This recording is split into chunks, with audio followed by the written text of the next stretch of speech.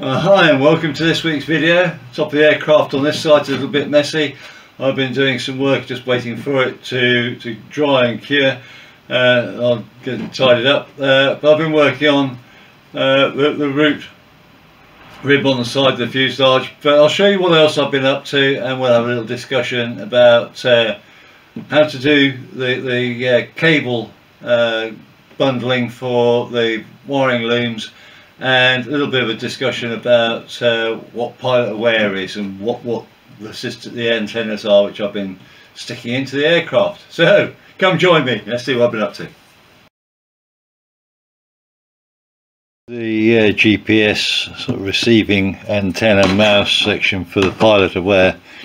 What I've done is I've degreased the bottom of it and put on some Velcro, and so that's on there with sort of adhesive tape, and I've just got this piece here with the adhesive tape which fits on to, it says, wandering around, the little platform which I made just there. That's been varnished several times, so it's got a good clean surface on it. I'll just give it a wipe with some degreaser, and the antenna will stick to there. I don't believe there's any particular orientation, but I will also have it set like that, sort of cable going out to the rear, because that's how it's set up in my cub, so I'll just keep it like that.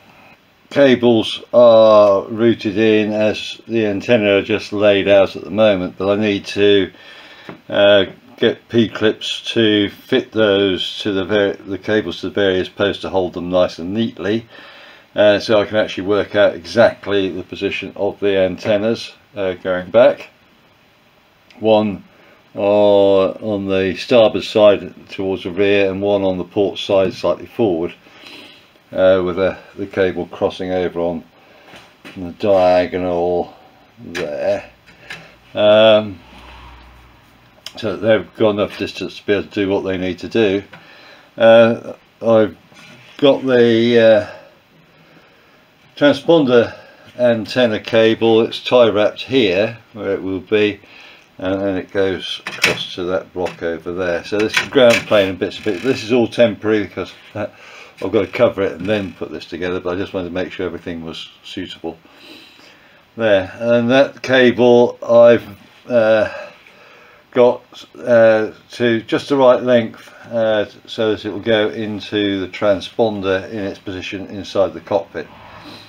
Currently inside here, this is just temporary sort of sag position, but these two wires here which go to the antennas, and this one here which goes to the GPS, will be P-clipped to there.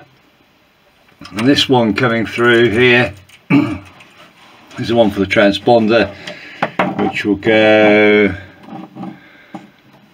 onto this point here, so as it'll have enough flex end to go into the back of the transponder. Sit on a tray just there. These bits here for the mic and tel, which I'm going to put in hopefully, and then we've got blocks here to take the cables to feed into the front of the radio and transponder boxes, and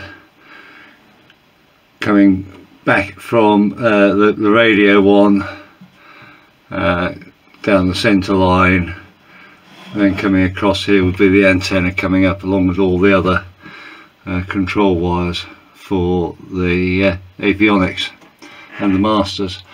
We've got the power socket here. This will have the short lead going into the side of the PilotAware to feed it. See if I can show you what I've done. You've got cable run going along there. I've got the let's get these out of the way. I've got the transponder antenna cable separated from the other cables by a little bit of distance, just saving perhaps a small chance of any interference, very slight if there's any. I've tied the other cables together, as you can sort of see here, the little cinch knots. I'll show you how to do those in large scale. I couldn't really show you how I do it in situ. It's very hard to get that sorted. So it then runs up. I've got a little bit of excess up here, which cable, so I'll just put a little loop and hold that together with some of the velcro-y stuff. We've got one antenna up there which routes down this diagonal down here past the rudder cable, so that way, and then we've got the other antenna going across here, going up to its position there. So they've got this held on with the sort of sticky tape which comes with them onto the inside here. What I do is I did put a little bit of epoxy on the surface and let that cure, so I've got a nice glossy area for the double-sided tape to stick to, otherwise it doesn't stick very well to the satin varnish. So that's what I've done there. I could almost have glued them in place, that would have been another option I suppose, but I think the pads, just to give a little bit of anti-vibration for them. So underneath that one there, or the other side of that, is the what do you call it, GPS antenna, and I've just put the two bits of sort of velcro strapping on there just to help hold it in place. I'll show you what I've done in the cockpit area.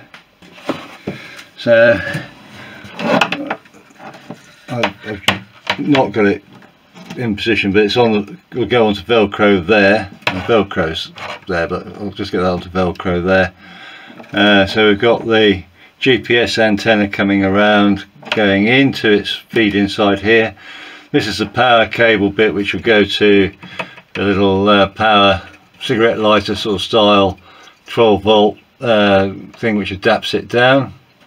There's a transponder antenna going up to where it can go into the transponder, and there are those two aerials coming in to the PilotAware. And inside here, well, I'll show you what's inside once I get everything sort of more connected up. But we've got on the side here, we've got a thing that would allow me to take out a audio signal. That audio signal will feed into my radio auxiliary, so as I get it in my headset, I get the audio warnings of other aircraft, which would be nice to have rather than looking at it on your iPad to see what's going on, or whatever sort of tablet you're using. I like to keep my eyes out, and this just acts like a passenger talking to me about it and tells me where it is. I can look in that direction, but it will show up on Sky Demon. I showed you how I've tied up the antennas for the PilotAware using a wax string, but I haven't sort of shown. I said I'd show you the method for doing the tying of it. So I've got a great bundle of paracord here, which I'm going to use to pretend this is the wax cord I use, and these bars here are just representing the cables. So use your imagination, think of them as being normal flexible wires, but I'm trying to put everything into scale.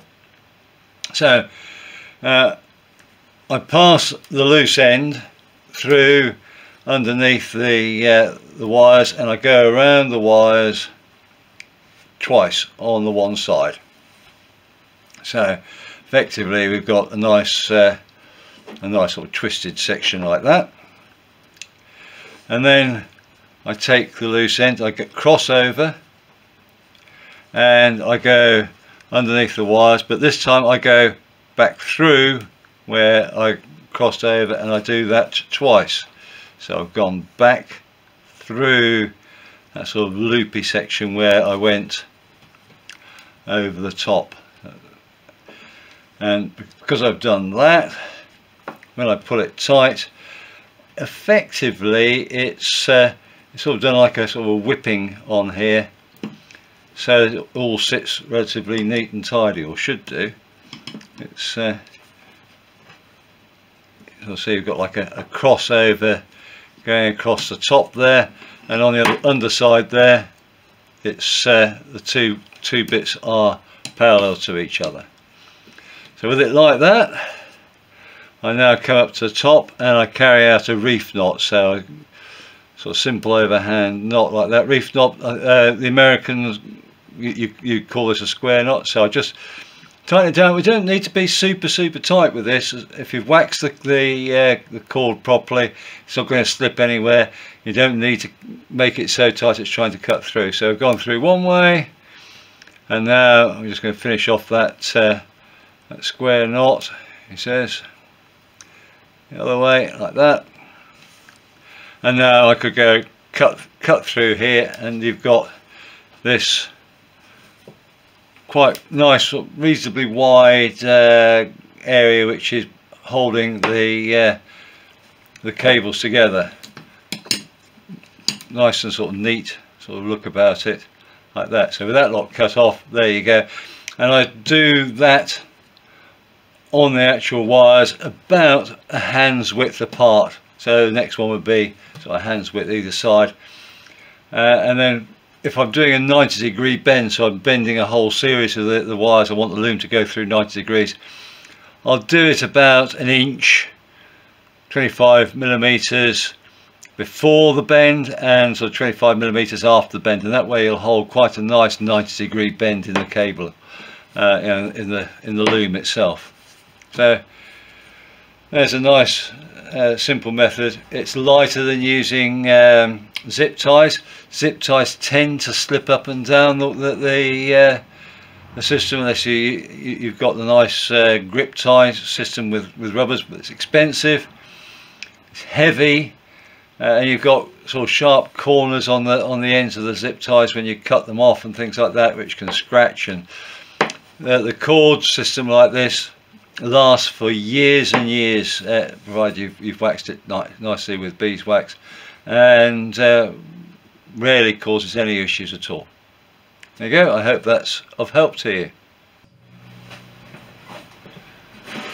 Oh, well, that's it for this week, folks. As I said in the last video, I didn't think I was going to get a huge amount done, but I managed to get a little bit done. The wing root rib on the fuselage on the second side is being carried out. I haven't shown you the video of that. There's not an awful lot to show there. And the wiring has been carried out for the PilotAware. I was going to talk to you about PilotAware. I think that really deserves its own video as to what it does. But just to give you a little bit of an idea, it's an electronic conspicuity system that we have in the UK. It picks up information from base stations and from other PilotAwares for ADS-B from other aircraft, all the radar type information that gets put onto the web systems, FLIR from the gliders, Sky Echo systems, all that, anything that tells people there's aircraft around, what height they're at is often given as well, and their position, and it will give you on like a radar screen, a virtual radar screen on a tablet or phone. It'll show you where those aircraft are and their height if that's available, or it'll give you a warning there's an aircraft nearby and what height it's at compared to you. It's really quite a good system in that format, but it's also compatible with our Sky Demon system, which we use which is a navigational aid. I'm trying to think of the name of the one that you have out in the States. 4Flight. So it's just nigh on identical to 4Flight, from what I can gather, and it will show those other aircraft on the screen for you. And if you've got it plugged in to your radio system or your comms inside your aircraft, you can actually get audio warnings. And for those of you who've actually looked at my flying videos and things, you've probably heard the lady going, you know, aircraft you know, 100 feet below or whatever at 3 o'clock or whatever. It gives you an idea of what the position is and the height. Like all electronic conspicuity systems though, it's as reliable as a passenger as far as I'm concerned. Like all passengers that you have looking out for you, they don't see everything. So you've got to keep an eye out as well, because the passenger might miss things. It's the same with PilotAware or any of the electronic conspicuity systems. You've got to keep your eyes outside. So I tend not to use the screen function on my SkyDemon to look to see where the aircraft are. I tend to listen to the audio bit and use that as a lookout in that direction and see if I can see the aircraft that it's been telling me about, rather than looking inside the cockpit. Although I use SkyDemon a fair amount, I'm a great believer in looking out of the window, so I still use charts. I'm a bit old-fashioned like that, but I tend to navigate by, I set a course, compass course, look to see what's on the nose, and I fly in that general direction, and I look around me far more by doing that. And having the audio come through on my headset, I think, is a big bonus. If it's going through SkyDemon and you've got a tablet, you've got a set of headsets which work with the Bluetooth, you can have the audio come that way rather than going directly through the comm system. But it's always coming through for me on the auxiliary, so radio transmissions will override the warnings of traffic. And you can set the parameters as well for how far away, what height differences that you actually want an audio warning about, so you don't get squawked by everything that's taking off, you know, 150 miles away. It's a very good system all in all. I'll put a link into the description for PilotAware, so you can go to their website, and also I'll put a link into, well, I'll put a tag up here on the screen for you to look at, for where Giles Fowler does his a bit of discussion, sort of webinar type discussion with the PilotAware and the iGrid system, which allows for operations where there aren't very many base stations. So if you're in mountainous areas in the north of England, Scotland and places like that, where there aren't so many base stations, you can still gain the information on your tablet and through your system as to get warnings of other aircraft, and you become effectively a flying base station. So I'll stick those bits in there, and maybe at some stage in the future, once I've got my PilotAware fully set up on this aircraft, I'll go through exactly, you know, what I do, where and how it works, what sort of settings I use. But to say honest truth, it's very personal to how that's done, so you know, you're probably better off just looking at the general and making up your own mind. I would highly recommend it if you fly in the UK to use that system. Okay then, so keep fit, look after yourselves, and I'll catch you in the next video. Bye now. Thank you for watching. If you enjoyed the video, please hit the thumbs up. You can subscribe or even hit the little bell notification for future videos. Any comments would be appreciated, and I'll try to get back to you as soon as I can. Remember, go fly and feel the sky.